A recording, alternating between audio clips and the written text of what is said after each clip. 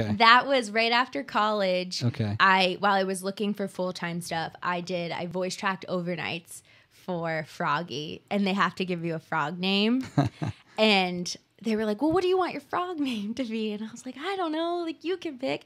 So they made me go by Amphibian. So like I would be like, hey, it's Froggy, this is Amphibian, that was Luke Bryan, and he's gonna be in town next weekend. And it was just so funny. It was still a great experience, like met the nicest people, added to my resume. But B94 was in State College, and it was WBHV. I think I might have gotten the call letters wrong on that.